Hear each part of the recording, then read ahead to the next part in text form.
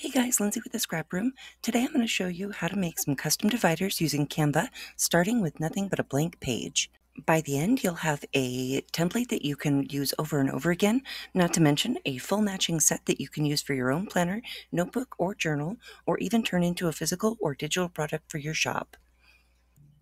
You won't need the Pro version of Canva for this project. The free version will work great. In this video, I'll walk you through setting up a template that you can use over and over again to create countless divider sets quickly and easily. You'll be able to customize your divider's size and number of tabs and drag and drop in digital images to customize the pages.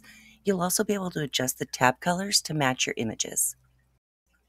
Be sure to watch the video through to the end. I've got a few slides you'll want to screenshot for easy reference, plus I'll even share my bundle of magical animal digital paper designs that I've used in this video if you stick around to the very end.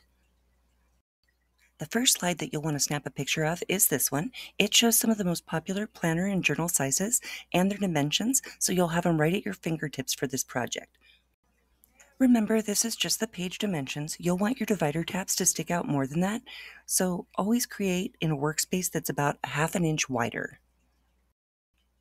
Also, if you plan to print these at home, be sure to check your printer's capabilities.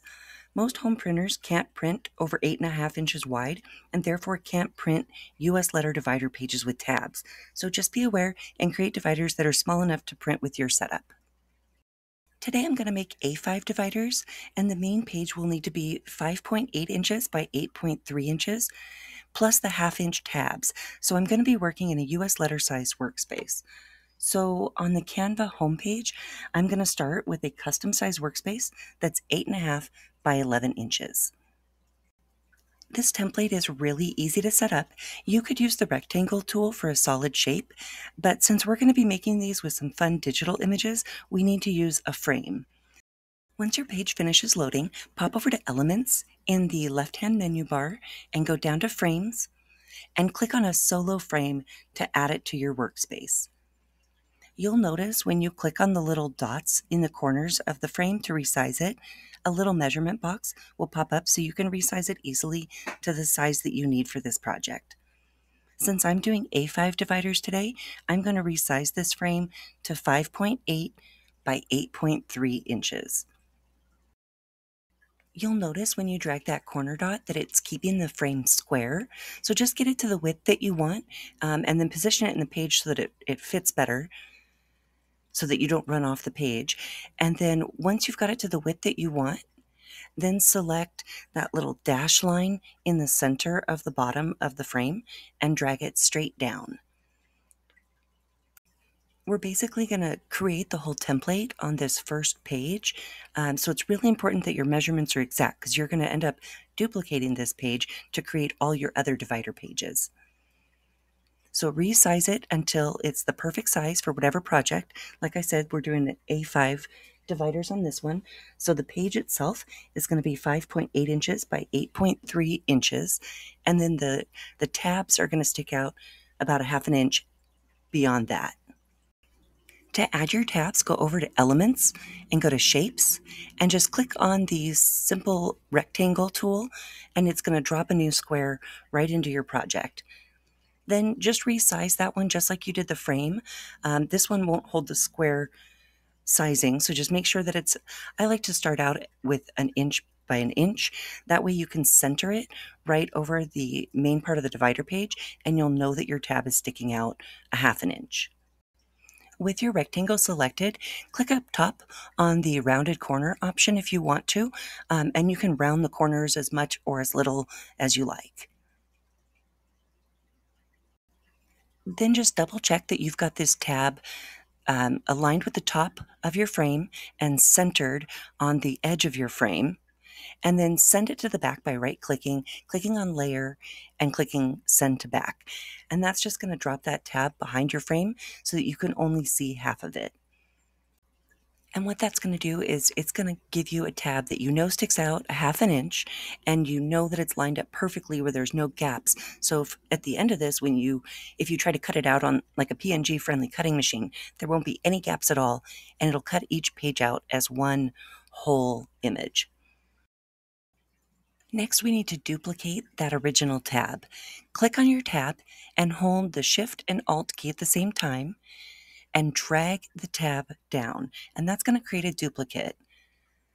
Drop it right where you want it to be, and then don't touch anything else, and hold Control and press D to duplicate that same action. And you can do that Control D as many times as you want to create as many tabs as you want for this set. Don't worry about them fitting on the page right now. We can adjust that in a second. Just make as many tabs as you want for this set. I'm going to do 8 for this set.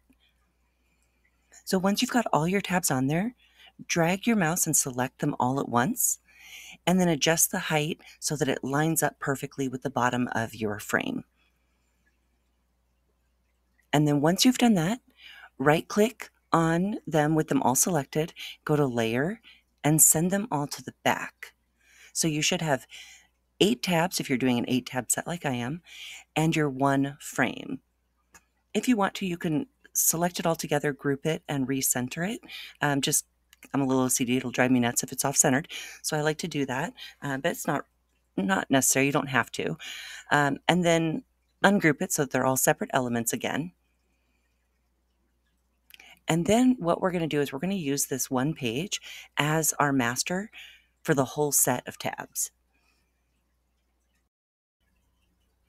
So down at the bottom, you'll see the little thumbnail for the page, and we've just got one now because we've just set this master up on one page, but we're doing 8 tabs, so we do need 8 pages. So just click on that little thumbnail at the bottom till it highlights it, hold Control, and press D to duplicate it to make as many pages as you need, 8 in this case.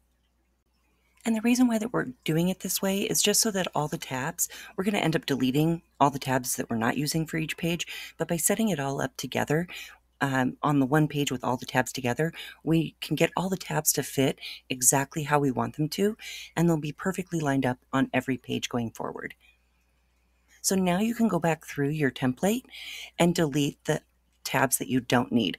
So on page 1, we need the first tab, obviously, and the rest can go. And then going over to the second page, we delete the first tab, leave the second, delete the rest, and you just repeat that process through every page. So the third page has the third tab, the fourth page has the fourth tab, and so on and etc. And now once you've done this, your template is essentially set up. You can reuse this template over and over and over. You can even jump in and change the amount of tabs and modify it from there. So here's a good starting point that we want to preserve for later. So go up to File and go to Make a Copy. And that's just going to give you a new version to start that you can customize as you want without disturbing your original. So now to customize them, all we need to do is drag and drop images into all those different frames and customize the color of the tabs to match. To add images, you can either go over to Elements in the left-hand menu and search through Canvas library. They've got a lot of great ones to choose from. Some are free, some do require the Pro account. And you can also click on the Uploads in the left-hand menu bar and upload your own images that you want to customize these with. If you want to use these magical animal images that I'm using in today's tutorial, you can grab them for free on my website. Just scan the QR code on the screen or go to the link to grab your copy. And then once you've uploaded your images, just click on them in your library and drag them right into the frame. You can double click on the image to shift it around in the frame as you like, and then select the tab, and you can customize the color to match the image. Just click on the color switcher tool right up at the top, then click on the little rainbow with the plus icon. And then from there you can click on the eyedropper tool and hover your mouse right over the image to select colors from within the image. Then just click on the thumbnails for the pages at the bottom to work your way through all the different pages from your new set that you're making.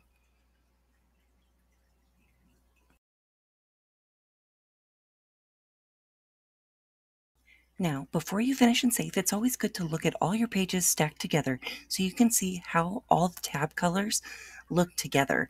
So to do this, I'm just going to add a new page to my project and then copy and paste all the divider pages onto it. My computer's running a little sluggish right now, just trying to run the recording program to record all this, so I apologize for the skips and the lags. But basically, you just click on each thumbnail, select each page one at a time, and just jump back and forth to that new blank page. So go to page 1, use your mouse, drag and select everything, hold Control and press C to copy it, then jump back to that new thumbnail down at the bottom for the new page, hold Control and press V, and then jump back to page 2 and do the same thing. Select it all, copy, jump to the new page, paste. Go back to page 3, select it all, copy, jump to the new page, paste.